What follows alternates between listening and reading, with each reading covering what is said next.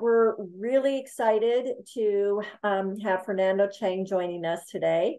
Some of you in the OPO community that we work with have already either knew him before he started working with CompuMed or have worked with him now that he's been consulting with us. He brings a wealth of knowledge. He's the lead pathologist assistant at the University Hospital in Rutgers Medical School. He's an expert in lab setup, in the operational aspects, and donor organ frozen technique. And today, he's going to share some of that with you and hopefully provide some insight on what is available and then eventually how CompuMed can help you with that. So with that, Fernando, welcome, and it's all yours. Well, thank you very much, Laura. And I just want to thank you, the entire team of CompuMed, for allowing me to present this important topic. I just want to make a point that I work for University Hospital in Newark, and Rutgers Medical School is their residency program. We host the residency program. Okay. Well, first, I would like to, if I can, dedicate this presentation to Dr. Steven Peters. Back in 2009, I was in front of him on a job interview. And it was already 30 minutes of this interview. And actually, it was playing the guitar. He always had his guitar with him. And I was playing chords. We were talking the first 15 minutes about fishing lures and stuff like that. And I, I just say, all due respect, that Peters, would you like to know about my expertise? Back in my old country, I'm a physician surgeon. And I was thinking, when this interview about the technical aspects of the job are going to come. And Dr. Peters said to me, I know your work. I already checked what's your work, but I really need to know if I can work with you. I need a person that I can work with. And I just want to dedicate this presentation to Dr. Steven Peters, husband, father, professor, mentor, and a dear friend that unfortunately, departed just recently from us.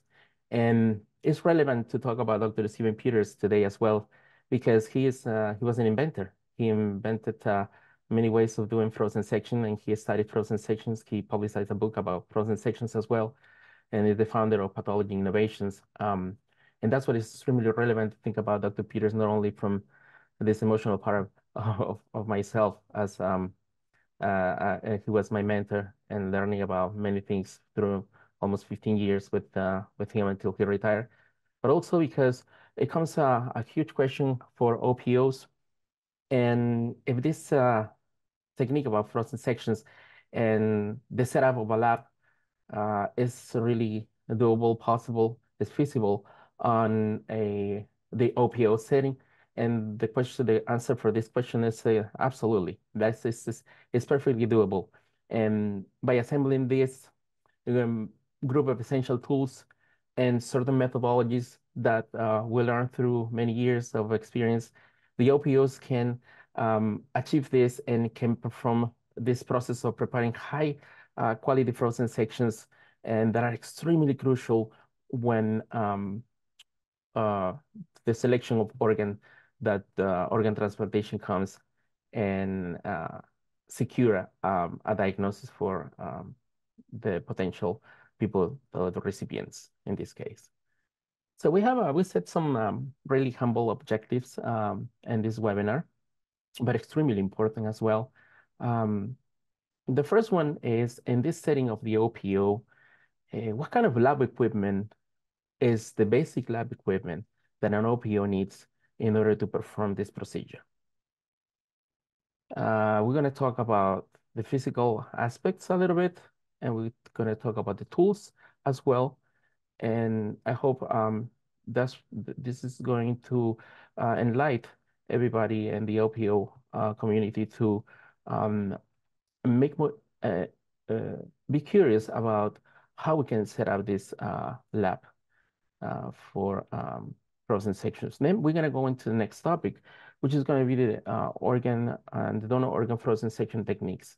And this is really a big, huge topic. It's hundreds of publications about frozen section techniques. It's Dr. Peters devoted most of his life and teaching frozen section techniques through dozens of residents in these 14 years. We work together, and it's really a lot of technique and many things. But at the same time, this process is extremely simple, and we're gonna see why and how. Then we're gonna end this objective. The objectives of this webinar, I'll talk about a little bit about troubleshooting and problem solving. Why is this important? Because when we actually isolate what is wrong in this frozen section, let's say, let's pick the frozen section freezing artifact, and we can identify why this is happening. There are ways to mitigate that, ways that are going to allow to find exactly in which part of this process we can improve and we can do better. And what we're not covering this webinar is basically detailed facility requirements, codes, for instance, construction code.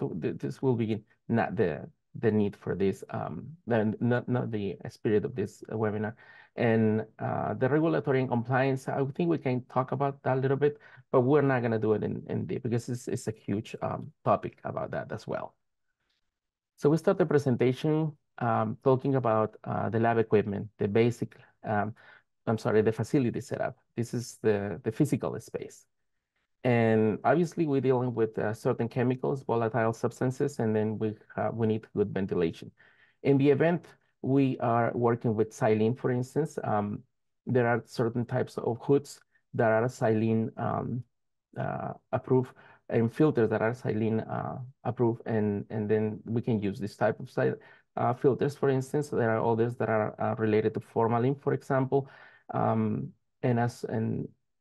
also even if you're using xylene substitutes, like many labs nowadays are using it, they are a little more expensive or a bit expensive than using a xylene, and they offer less harmful qualities or properties, but still these fumes need to be controlled. Then we go to basic illumination. In order to perform this job, we need to have good lighting.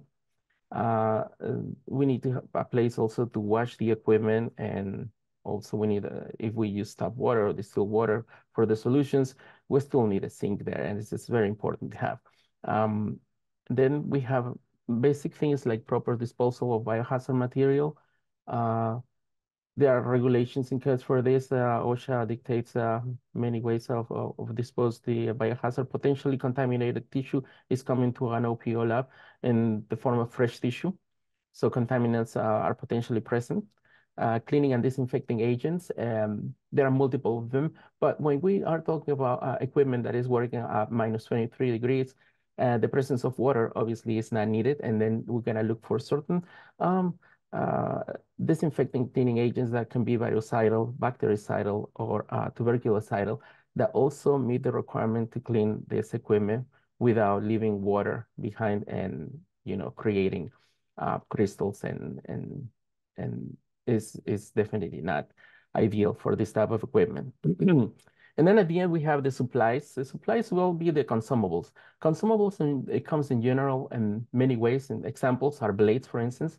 The blades that we always advocate to use one blade per patient. The cost of 75 cents approximately to $1. It doesn't make any sense to have these surgeries that cost thousands of dollars and not to change a blade for every patient as well. That is a safe procedure for the operator, the cryotomist. And in the unfortunate event that this person have an accident with a blade, we know perfectly how we can trace the patient. And that's why it's important to change blades. It's something that Dr. Peters always advocate about that. And took a minute just to mention it.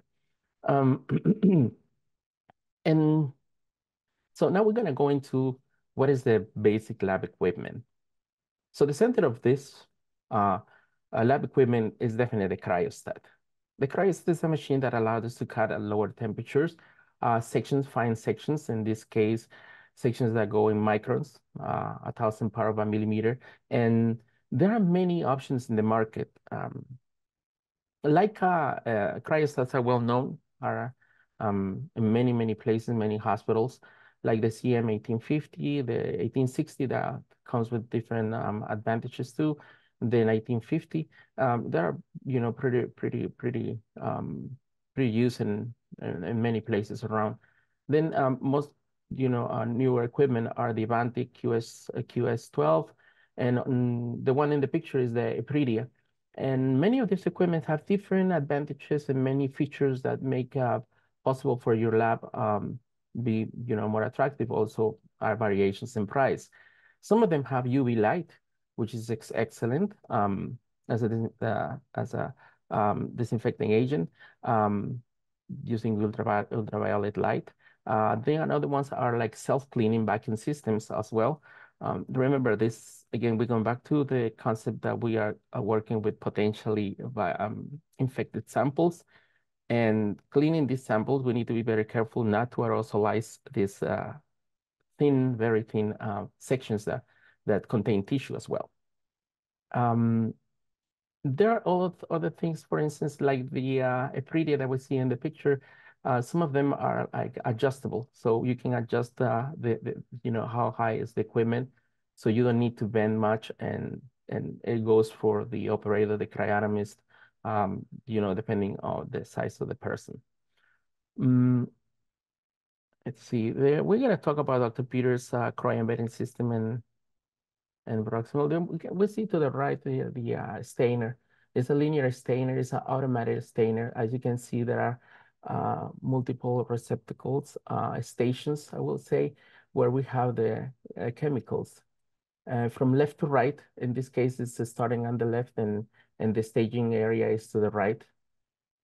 It's very good because this standardizes the time. We have times for every station. For instance, in some places, in my place, we use 1 minute for hematoxylin, and 30 seconds for eosin, for instance. And we can set up the time for every station depending on the preference. But we're going to talk about that, how actually the intention of make this unit from this whole process of cutting frozens, it will help the community as well. Then we have a basic cutting board, and then some lab equipment that we're going to have around, and the basic lab setup. Okay, so we're going to have some poll questions.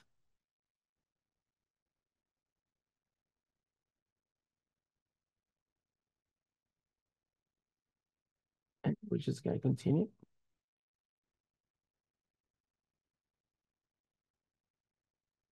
All right. So this is a slide that is going to help us more or less to understand, or to kind of go from this big context, how is this technical process happening, and the biopsy process itself. Obtaining the biopsy, we're not going to entertain too much because this is for the surgical center to, happening. But we're going to definitely focus on creating this slide. And then how actually, once we have the slide, how we have the slide and digitize this slide, how to create a digital image of this slide. And this whole technical process is gonna present our pathologists. In this case, this will be the professional service of this entire biopsy process, and they will read it for reading. Creating this slide. Creating this slide, we have, I divided this in embedding, sectioning, and staining. And every single of these steps, it will give us a challenge of how to do it, and the technique we can use. It will make the difference between the result, the slide, and then the quality of this slide. It's gonna depend of, like we're gonna see the later on. Second, let's see the next one.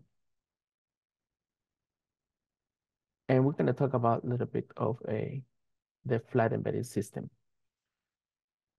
In this case, if we go back, it will be the embedding part. And I'm just gonna go in this picture, and I'm gonna show you how this checks to the right where it says alternative system. This is the old way how we used to embed tissue. using these chalks. And you can see how the tissue is in different levels and different angles. Even the one in the right is kind of popping out. And if we cut the section, chances are that this tissue might pop out from the chalk.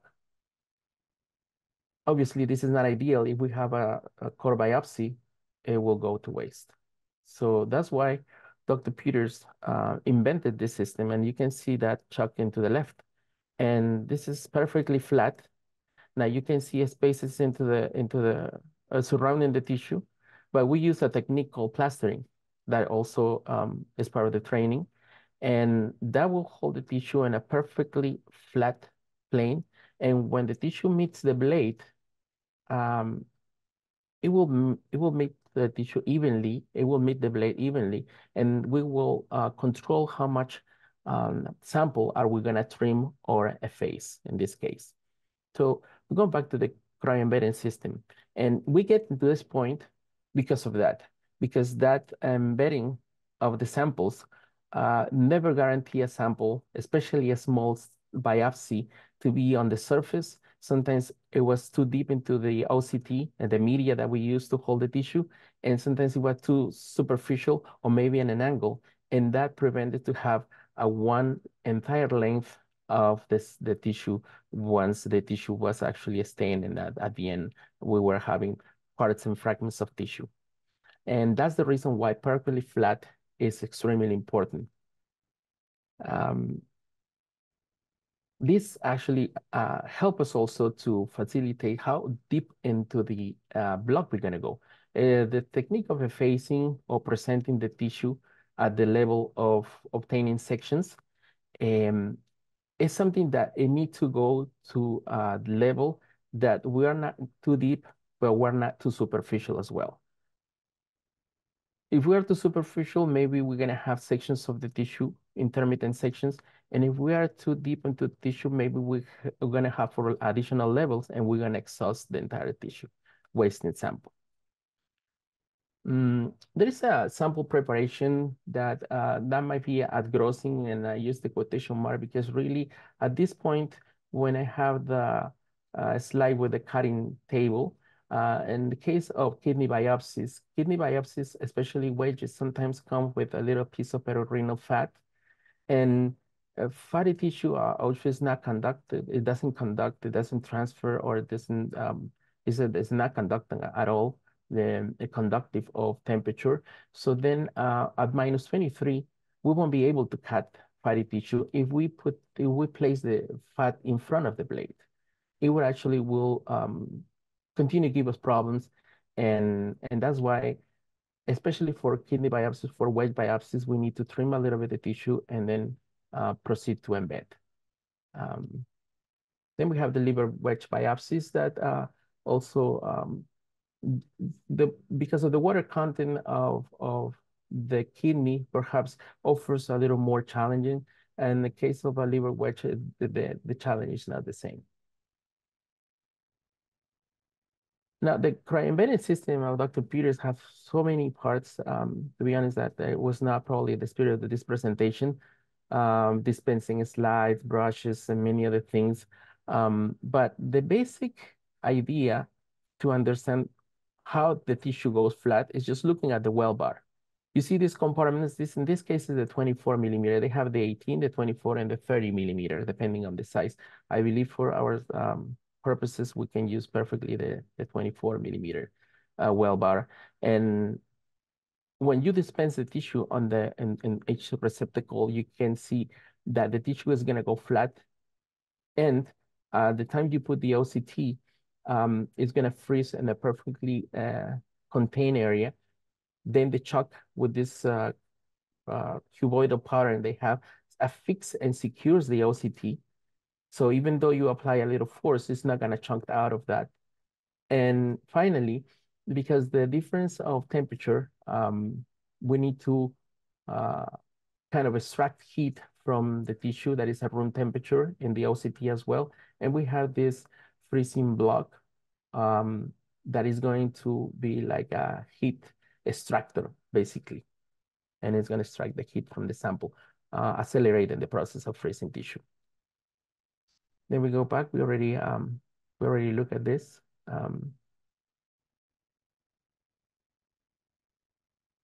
Now I have a sample, a little video of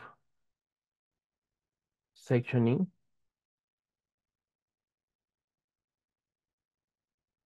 And I'm gonna stop the video. Hold on 1 second. Let me stop the video right there. And you keep the shattering on top. That's the perfect example of shatter. Why? Because that part of the tissue was very cold. And when the blade meets something at a different, it's a different hardness of the block, then the blade and that level start jumping on top of the OCT, and they give you that shatter pattern. Then I proceed to warm up the block, and you see how the section is coming out. Those little holes were before, but you can see how even the section is coming. At the end, it's going to be a little thin part. I don't know if you can see that too as well. But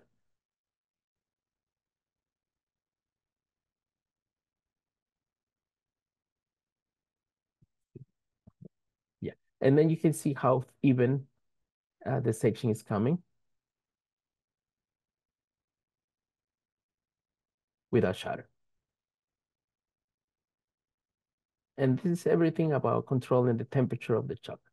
And there are so many other things as well. It's like we need to listen also the chuck. Crunchy biopsies, you're gonna hear the block and the blade meeting the block, and it's gonna be a sound, the special characteristic sound that is gonna tell you immediately, this is too cold, don't continue. Don't even continue, not even effacing the block. You need to warm up that block. Staining. So staining, hematoxylin, eosin is being used since forever, since the 1800s. Hematoxylin is an organic occurring dye discovered back in the 1500s. Imagine that. Eosin was added to that, and this is the gold standard for staining. For instance, if we use different compound, in this case, xylene or substitutes of xylene, remember we had to use a hood no matter what. It's always important to control the fumes. And in this case, we have the Leica ST420. That's a linear staining, automatic staining, and we can see this at work in this short video that I took. And you can see how it goes from one station to the other one. And depending on the time, in this case, it will be 3 hematoxylins because the time. And then you go probably a bluing agent and dip the tissue. I'm just gonna replay this so we can see how it goes. So the slides are supposed to be in that black holder. So the slides are being dipped there, and then it goes to the next one. And that's how it works. And this is really a good tool, because then the time of every sample is a uniform, it's a time that is standardized. So if we standardize the process of doing frozen sections, we will be able to identify exactly where in the process is perhaps something. And regarding staining, I think I have a question before about hematoxin, it should be filtered or not. Also, if the solutions are now being used or used not that frequent. And I have a comment to do besides the normal comment that I say, it depends how much you use it. If you don't use it, then you don't change it. But I want to add something that I found out later with the years. To begin with, hematoxylin, it will interact with the oxygen in the atmosphere. So it will suffer an oxidation process. And if you see that, if you don't use the hematoxylin for longer than perhaps 8 to 12 hours, you're going to see a film on top of hematoxylin. And that, at the time you place the slides, are going to create you an artifact as well, a staining artifact. The other thing is the carryover. The carryover is also something that we need to keep in mind, because every time we introduce the sample, the first one, right, in the water, perhaps when to the first station, and then it goes to the next one, but it's going to be debris of the sample itself remaining in hematoxylin. And then at the time we go deep in the tissue in, it will, all of this precipitate, it will go into the slide. So that's one thing to consider. Second is like you have 95% alcohol, 100%. Perhaps 100% will remain 100%, but the solution is gonna definitely evaporate. So you need to add, you need to interact with the station, even if you don't use it at all. And the other thing is the 95%, the alcohol will evaporate and you will have 95% at the end of the week. So you see, it is, and if we're trying to look for something to do a standard, and we try to say, okay, you know what, the problem is not the staining, because the chart said that the technician changed these stains on Monday, religiously every Monday. So if we see something as a result, we can eliminate this because we said we all do the same thing. We all do the same amount of time, right? Like 1 minute, 1.5 minutes. And hematoxylin, we always use the 30 seconds and eosin. And this is a standard procedure. No other lab is doing different time. And that's what we're trying to work with and make this whole process standardized so we can eliminate problems. Here comes our next poll question. Okay. And just to reiterate that the cutting, and that's the only time we're really going to use the cutting and the uh, for kidney transplant or liver transplant, it is for kidney. And when I say streaming fat, that might be the sample. That's going to prevent to have good sections as well. So it's not a small detail, it happens. So the next part will be the embedding. And we see the embedding using the 24 millimeter bar. And for embedding, we remember we had to be perfectly flat. The sample need to be in the center. It need to be surrounded by OCT because if it's too close to the edge, we're gonna have problems picking up that sample.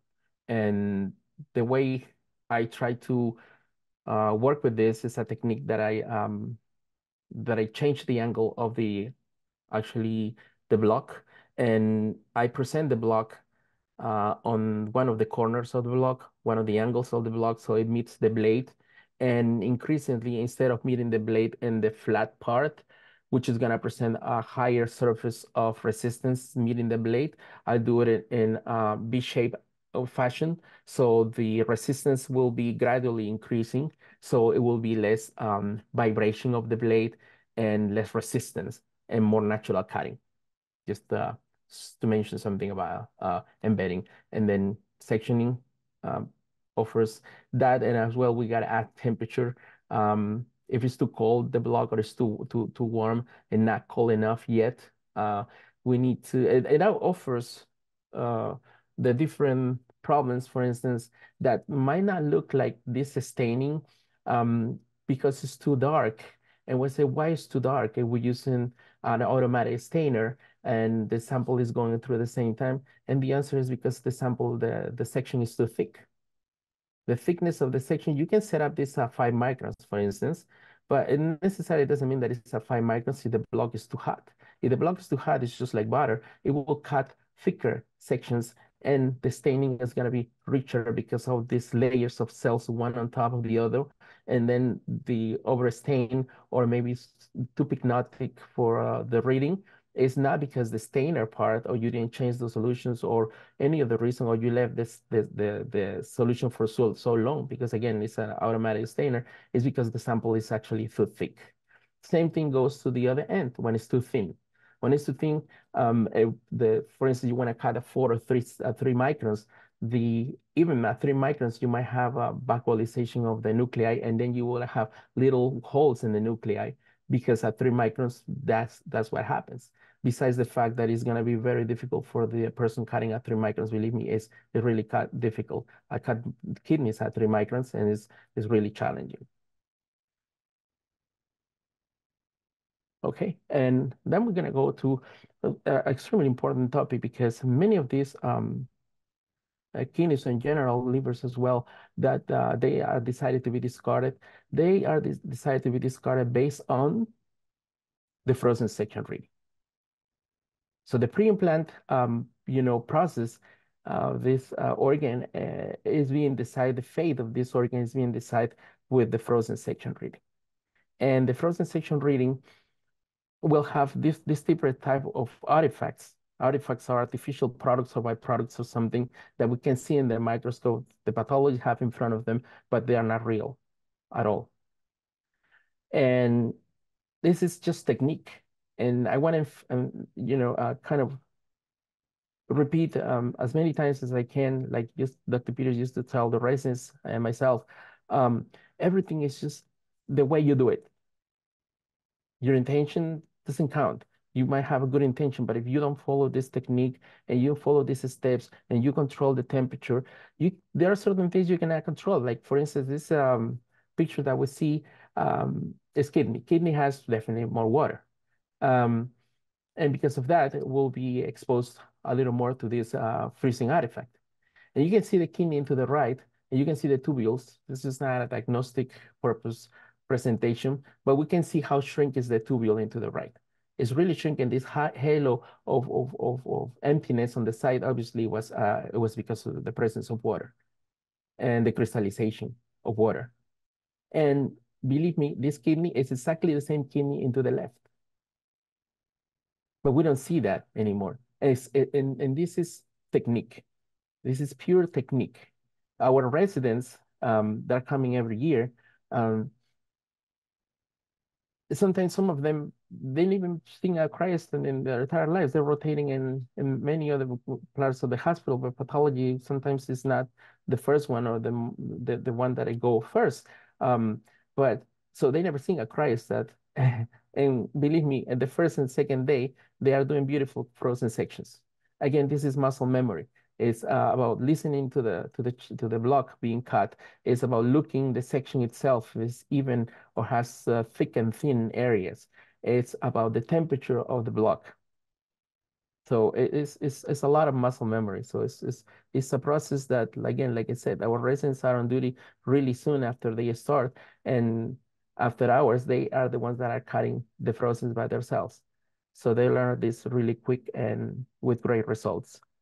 Continue with these artifacts. We have shattering. We talk about that. Is the temperature and water content and the flexibility of the block.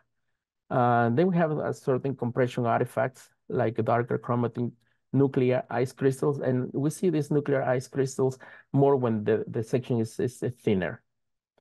Drying artifact. Once we obtain the section, immediately that section is 5 microns. And this section, obviously, it's exposed to the draft of the room and to desiccation.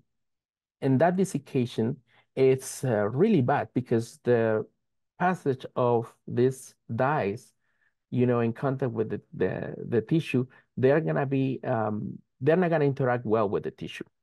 So if you see a haze, a slide that, it's not well stained and it's like, it's cloudy. It's not just crispy. And you ask yourself, what kind of artifact this is? Like, it's not there, but it's there. So what happened is that this sample, perhaps it was left more than 5 to 8 seconds air drying before it's placed in a fixative. That's why we propose some of the places that not even we're carrying the samples into the stainer directly, but we propose, and as per Dr. Peters' directive, to have a fixative. It would be 95%, or some proprietary that are in the market as well, that is a mix of formalin and very, very, very light concentration of formalin and alcohol. And immediately you take the section, you pick up the section in the slide, you dip that immediately. And that prevents 100% the drying artifact. And obviously this pale haze staining on the slide. The vanishing effect, I heard that a vanishing effect might be by a dull blade. Well, it's not going to happen to us because, again, I said we change blades every single patient. But the vanishing effect, I've seen it more when there are moving parts. So the cryostat has multiple moving parts. Obviously, it moves. The machine moves. But we know that the stage also have different angles that we can graduate. We can move the stage actually right to left. So there are multiple levers on the cryostat, and the holder of the chuck as well. It has also an angle that we can change and modify. So how come if we fix this the day before or maybe a few days before, now I have this vanishing effect again, and the presenter of this webinar told us that it's because something is moving there. Well, remember, cryos have cycles of the frosting and going back to the minus 20, 25 degrees, whatever your lab decided. We propose a set temperature, so we all on the same page. But regardless of that, they have cycles of thawing and freezing. Well, this is exactly the same principle of physics, that expansion and contraction. And believe it or not, these parts, these levers are gonna get loose from one day to the second day. So every day the technician should check these levers and make sure that all the non-moving parts shouldn't be moving. Okay. And then we have a staining debris for like, it was some of the questions about filtering hematoxylin, and I already mentioned why we had to definitely filter hematoxylin as well, because the staining debris is the carryover. It's not like you filter once, maybe the hematoxylin, but you don't change that every day. But still, the carryover from the frozen section and previous, and especially in heavy places where we have a lot of frozen sections, we have 15, 20 frozen sections at once sometimes, definitely we need to filter hematoxylin. Shuttering, this is a perfect example of shuttering. And the funny part is, or actually the curious part of that, you see that this is the kidney. To the right, you see a bunch of tubules and stuff. And then you don't see the shuttering that is to the left. And the reason is because this particular section of tissue has a normal kidney and a tumor. And the tumor, perhaps it has more water content, and the edema, right? Local edema. And the cells there have more water content. And then you can see the shattering and this breaking up because the nature of the tissue as well. So it's not uncommon, but it can be fixed. Freezing artifact. This is special because you can see a lot of freezing artifact in the image to the right. And then in the image to the left, you don't see it, but the interesting part is that this is actually the same patient. Our pathologist, Compumed, determined that, okay, this is freezing artifact. And this is a good thing. This is a good call because the pathologist, this is definitely not readable, and immediately call for a repeat. And you can see we're not gonna tag this as micro steatosis or anything, triads or nothing, but we can see the difference between both, and one with freezing artifact, one without freezing artifact. And again, the cryotomist was able to identify what was the problem. Probably in this case, it's definitely temperature, warm up a little bit the block, and the results are there. And yeah, so this kidney, I mean this organ probably, regardless of the fate of the organ, we know our pathologists make the decision and produce a diagnosis with certainty and confident that the slide prepared and the slide presented to this person, our professional, our pathologist, is a real, is whatever the tissue represents, with damage or without damage, with a lot of certainty can say this tissue is good for being transplanted or not. So that's why it's extremely important for OPOs to have the right frozen section and to follow the right techniques and to have results that are accurate, and not to discarding an organ that otherwise will be of help. And even if a small percentage of these organs are taken, to say, from discard, for the person who are actually waiting on this line, is very important and very pertinent. Finally, I want to talk about something that we were talking before, and is continuous training. And this is what we propose for our OPOs, to have this standardized way to do these frozen sections, learn the techniques that are presented and that already been proven. For instance, this is our Padma, our supervisor Padma from STA. She is practicing as well, and it's proven that the more they practice, the more people actually learn how to do these techniques, and in a very easy way, in their own setting, they will perform, and then they will do excellent frozen sections and we can obtain optimal slides for the pathologists to read. Now, it also helps us because in the event we don't have optimal slides, well, we know in which part of the process could be the problem. Is that the cutting of the sample? Maybe we have to trim a little bit fat. Is that the embedding? Because it's too next to the border, maybe it's not, perfectly flat embedded. It's the time of sectioning, the temperature, the blade, the angle, moving parts, too much water for the tissue, for instance. So we were able to identify which part of the process is, and we didn't even go to the remediation because we got it right at the beginning. That's the beauty of using this system and learning the proper techniques. We don't have to repeat something that we already can do it very well. So we can isolate the problem as human, mechanical, software, digital software related. Okay, I have another poll question. I think we're running out of time. Sorry. All right. And the use of telepathology, digital imaging is a whole different chapter. It's been there for a while. A period scanoscope with Leica using image analysis. Then we have the one we use at the Compumed is the Grundium. You can see how portable it is. And you can take this scanner, and the software is actually amazing to use and to read these frozen sections remotely. Other brands like Motic, Morphle also are in the business of digital imaging. We're not the only ones. Radiology also uses that as well.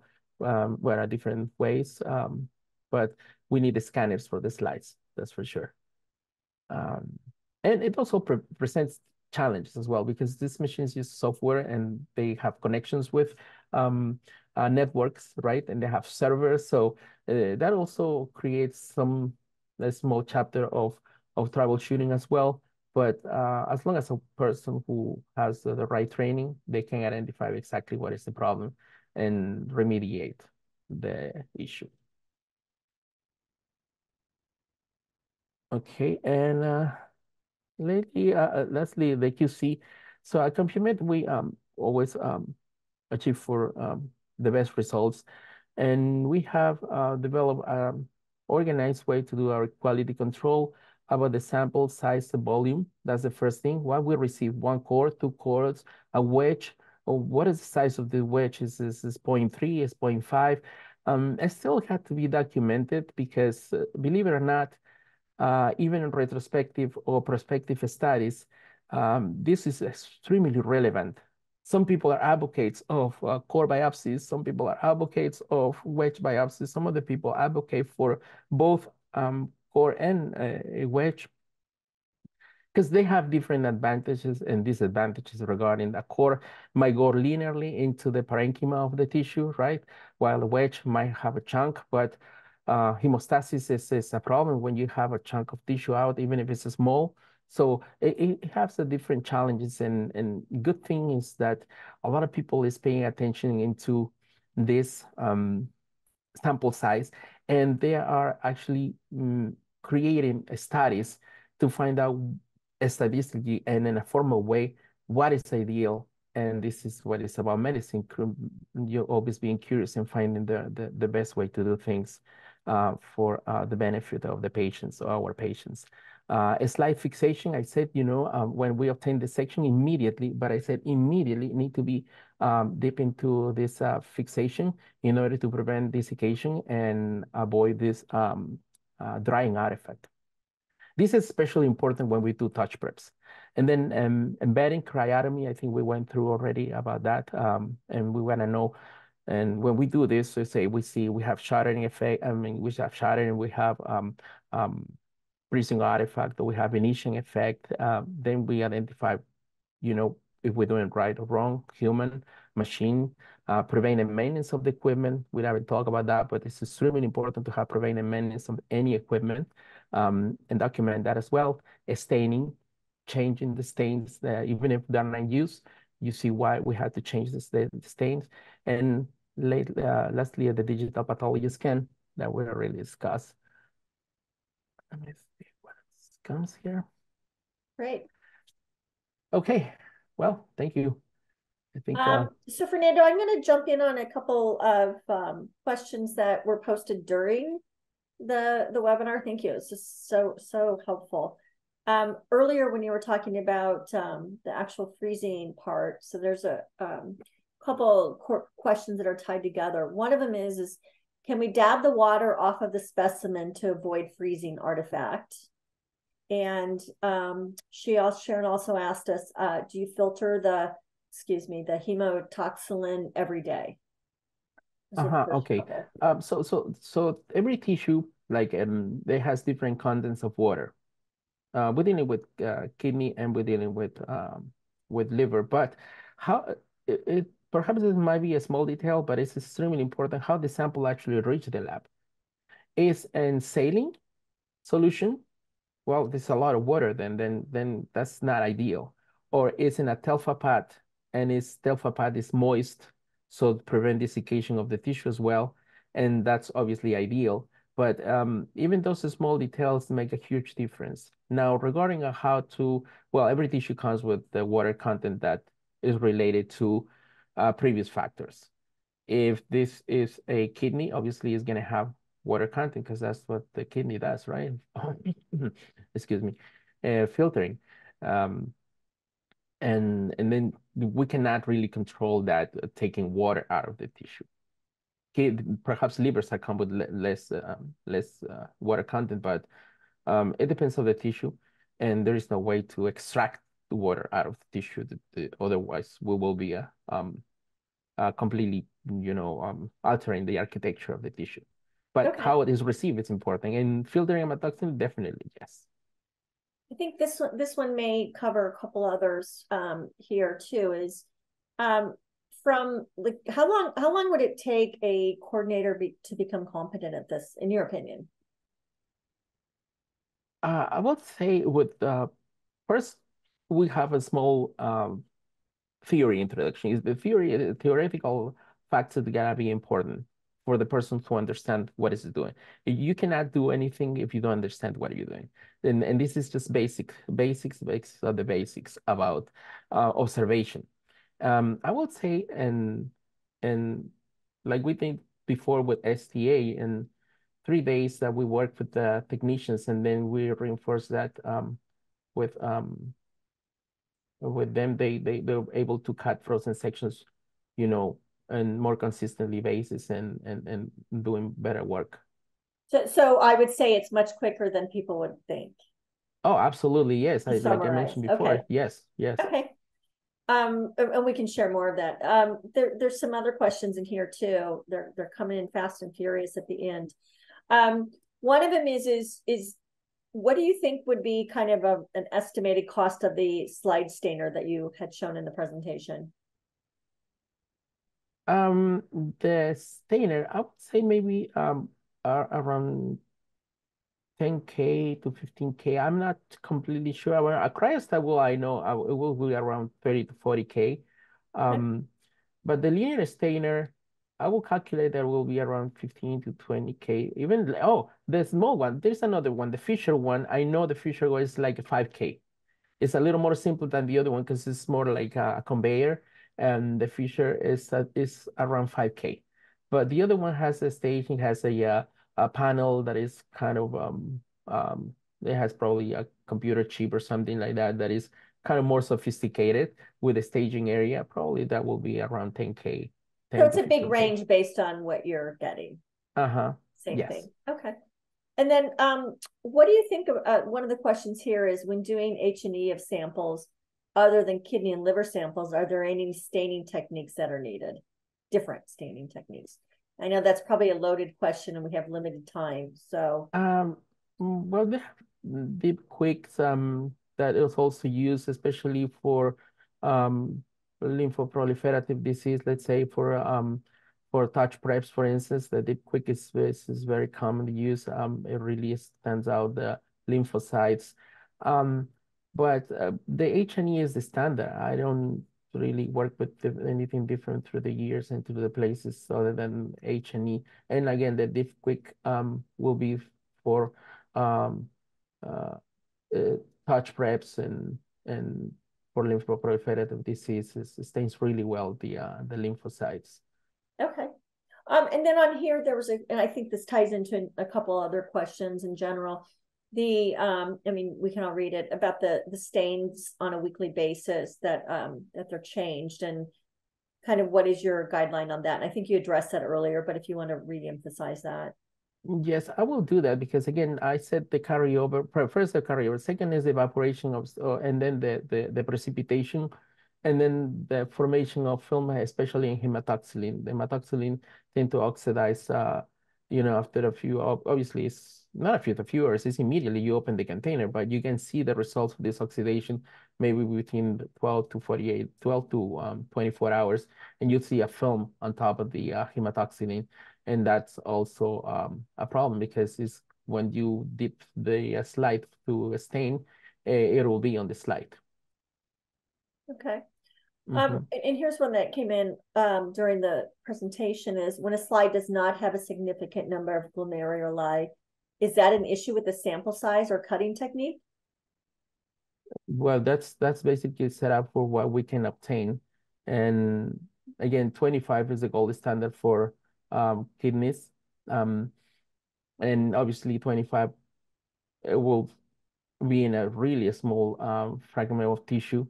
So I don't think less than 25 glomeruli will guarantee a good reading unless you use five or six glomeruli that are so sick and so, not happy looking that perhaps with that you can say, wow, this is, a different, I don't want to enter in diagnosis or anything like that, but the gold standard is 25 glomeruli, and I guess a wedge is always ideal because you can see more in that. You can see interstitium, you can see glomeruli, you can see blood vessels, you can see tubules a lot, and then it will give you a better picture of that.